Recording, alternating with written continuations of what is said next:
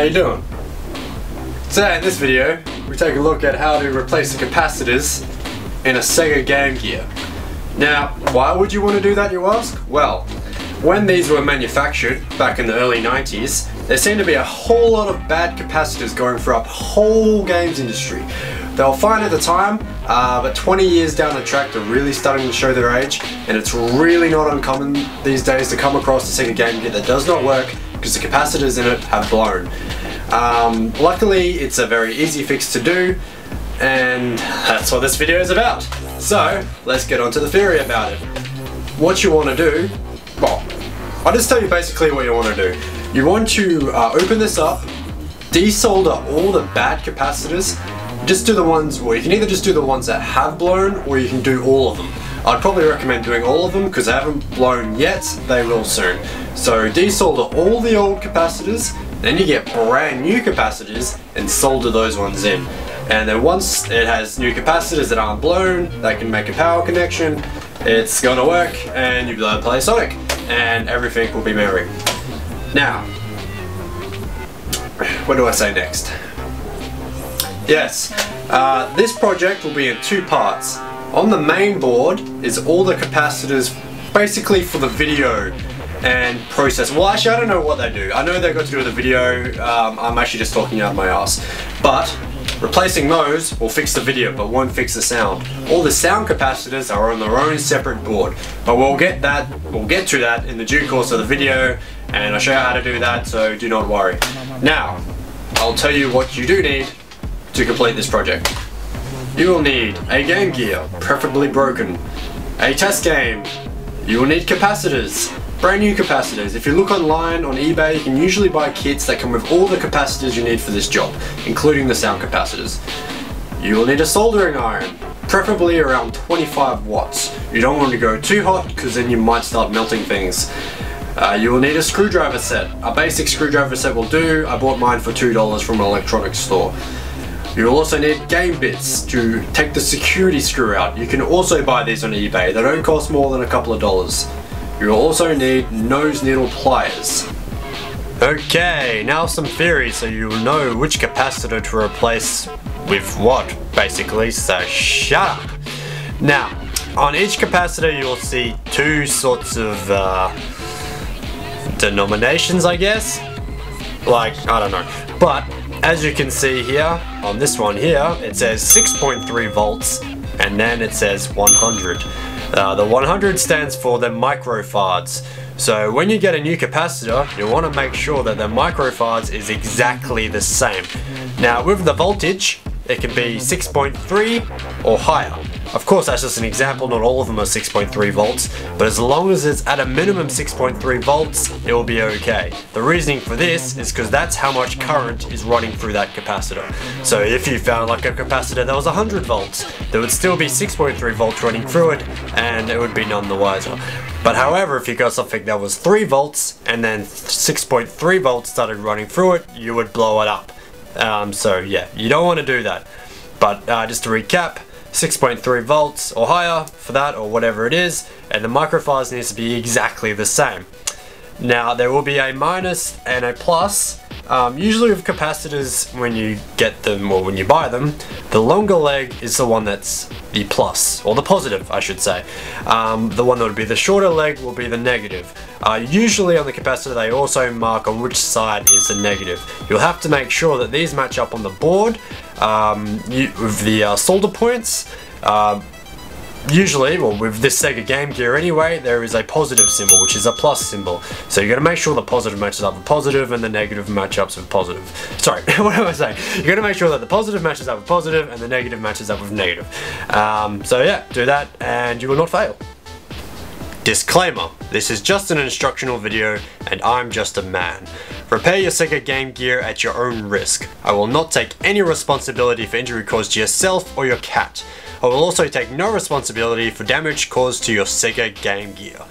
Also, please note that repairing your Sega Game Gear in this fashion will void the Sega warranty. So first off, we have to dismantle the Sega Game Gear. There's 6 Phillips head screws and 1 special security screw, which is just on the Sega Game Gears, which is where the Game Bit tool will come in handy. Okay. I'm going to start with the security screw. It's generally the most hardest one to get out. It's the most stiff. But if you're a bit rough of it. Now, as I said, there's 6 Phillips head screws. There's one here, one here, one here, one here, and the other 2 are under the battery covers.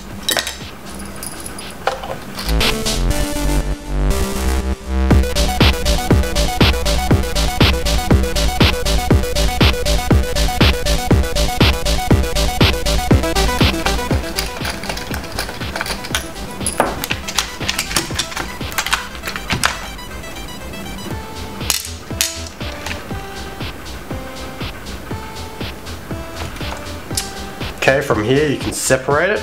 Be careful though, because there is some cables connecting the top half to the bottom half. These are as simple as you just got to disconnect them. You don't want to pull them too hard though, because you don't want the wires coming out of the plastic bit. So there's 3 in total.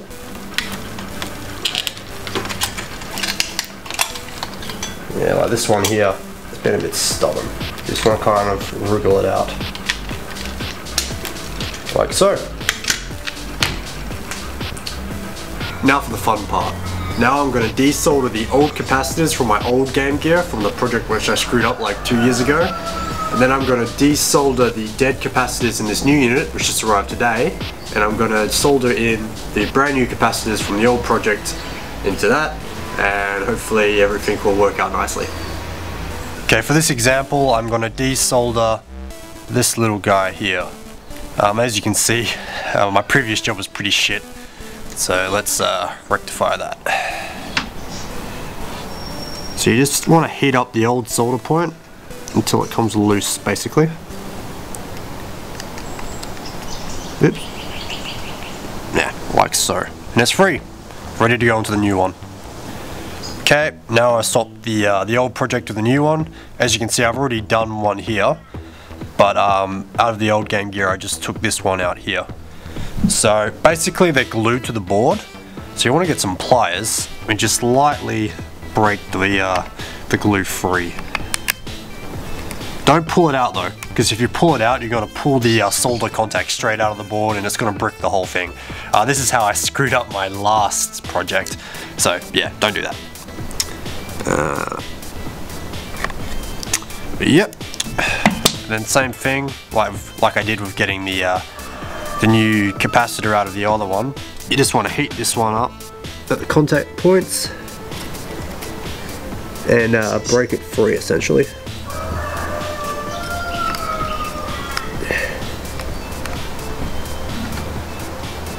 What I also like to do is put down some fresh solder, because yeah, why not? It always helps things.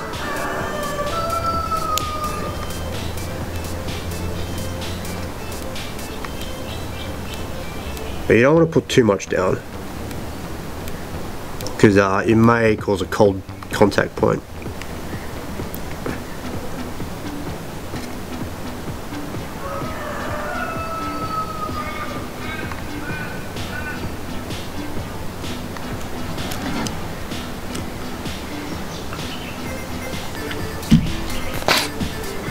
Okay, see there is a stripe on the side of the capacitor there. That means that is the negative. Where there's no stripe, that is the positive. So basically the positive's on the right hand side here and the negative's on the left hand side. You're just going to make sure they match up. And also you don't want to cover this gold contact point up here, because if you cover that up you won't be able to close the case. So yeah, now we're just going to solder this back into place. Oops. Phone always rings when I'm doing something. Never when I'm bored. It's a bit tricky.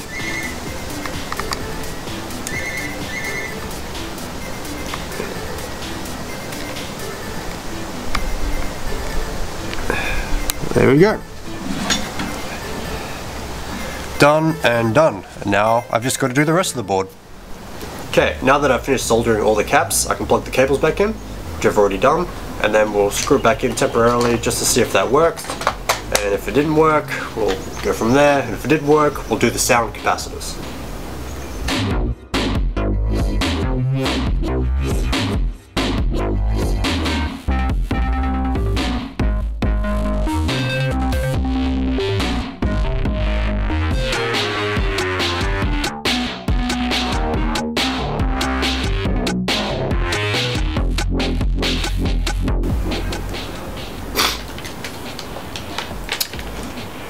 The sooner I finish this, the sooner I can play Grand Theft Auto 5, which I bought about an hour ago.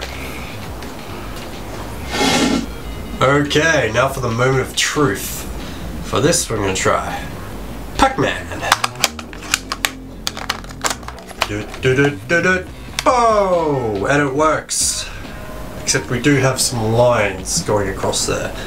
And the audio doesn't work. I knew the audio wouldn't work though, because I've taken the old back of my other console and put it onto this one. Because in the new one, all the battery compartments were corroded. Looks like some batteries leaked in them. But yeah, now we know that it works. I don't know, buttons are a bit sticky. Maybe we can open that up and have a look. It's a cool thing about having two consoles now. I can actually just mix and match parts. Oh, go left. Yeah, wicked. Let's try something else. Okay, what else do we have? Art versus the world? Yeah.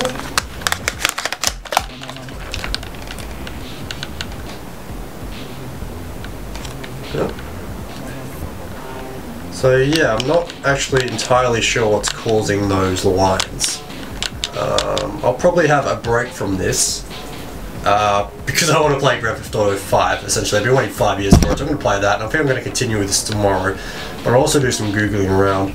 Maybe I don't know if the screen's busted, or maybe, I don't know, there's a capacitor I haven't soldered in properly, but yeah, we'll go from there. Well, here we are, day 2, bit tired, stayed up to 2 AM last night playing GTA 5, worth it, but my goal for today is finish fixing this Game Gear. I'm not allowed to play GTA 5 until I finish this Game Gear. So basically today we're going to have a look at the sound capacitors. Yesterday I finished all the video capacitors and some weird lines coming across the screen, but from what I can tell so far, that's not related to capacitors. That might be something else. So maybe that can be a different video. I'll keep it simple, we'll just skip to the capacitors for this video. So basically, all the capacitors are on their own separate board, which is on the bottom half. So yeah, let's get to dismantling it. But otherwise the same theory remains the same. We've just got to remove these capacitors here and put in the new ones. Okay, so this is actually the first time I've ever done this. With my last project I didn't get this far because I screwed it up when I was just doing the video capacitors. So yeah, I guess we're just going to learn about this together. My information for this I got from a very informative channel on YouTube called StigsGameRoom. So I will link the video where he talks about the sound capacitors, just so you can compare mine and his. But yeah, let's get to it, I guess. So we start off with getting this metal plate off. So that's just a case of doing these 4 screws here, I guess.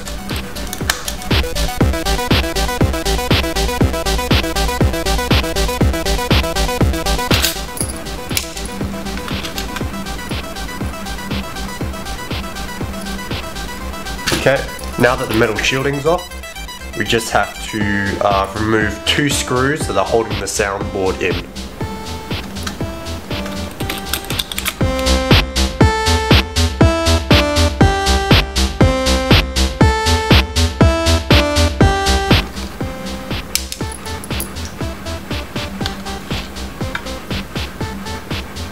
And voila, it's free.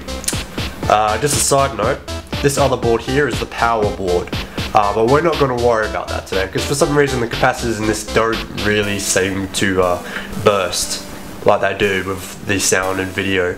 But yeah, so I'm just going to leave that today. No point fixing something that isn't broken. Okay, for this I'm going to start off with just replacing these 2 small caps right here, because these are the ones that are most prone to failure.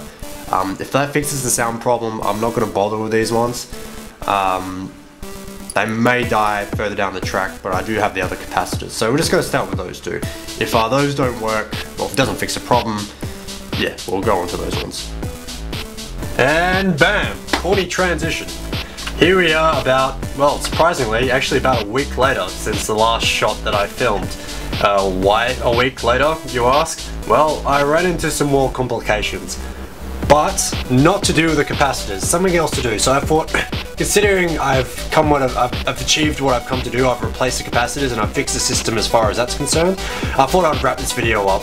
I mean, when it comes to fixing electronics like this, obviously there's a lot of variables involved.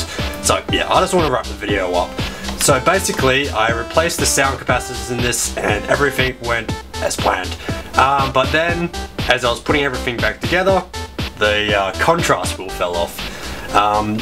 Seriously, I've got to hand it to it, this repair is just throwing surprises at me. That is the last thing that I expected to fall off. So that fell off and I can't attach it, and now I can't change the contrast. So it's stuck on a crappy contrast, but it does turn on and I do have sound. See?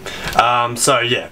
I've come a long way since when I first got the actual device itself, because when I first got it, it didn't even turn on. What I'm going to do with the contrast wheel is I'm actually going to desolder the contrast wheel off my old Sega Game Gear from a couple of years ago and solder it on back to this. But who knows how long that's going to take and if it's going to go successful. So while the thing still turns on, I thought I'd wrap up the video. But yeah, so I can kind of play it, but not really. Either way, thank you for watching the video. I'll catch you next time.